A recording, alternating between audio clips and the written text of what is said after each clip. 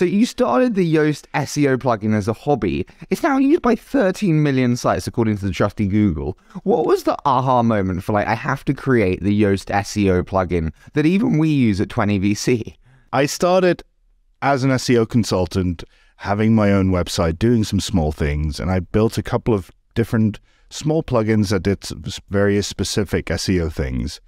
And I was a quite regular speaker at SEO conferences already by that time, and people kept saying to me like, yeah, well, we just want one plugin that does it all. And there was one plugin out there that tried to do that, but wasn't really good enough yet.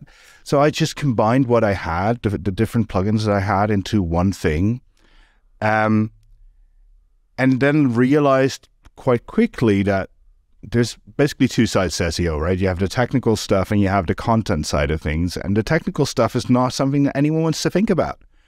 So what I tried to do, and I think we've quite successfully done over the years, is take all the technical stuff away from people and just fix it for them and give them good feedback on their content.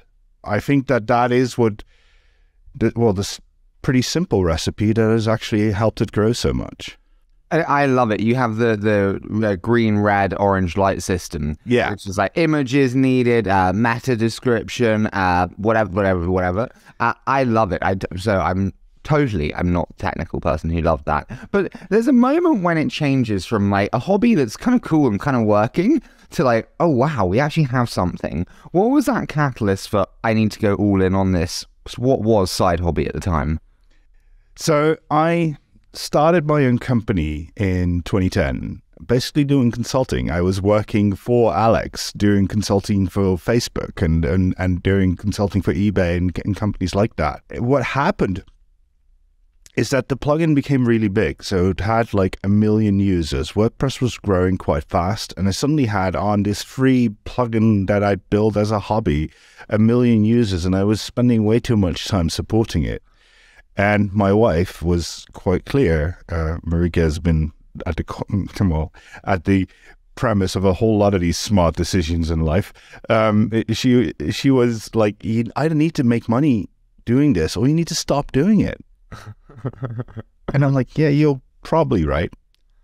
And then I first started with an add-on. So I built a video SEO add-on. Mm-hmm.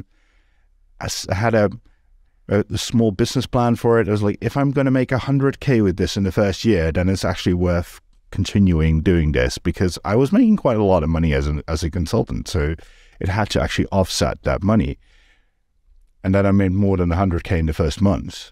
And I was like, oh, wait, there might be a bit more to this. I absolutely love that.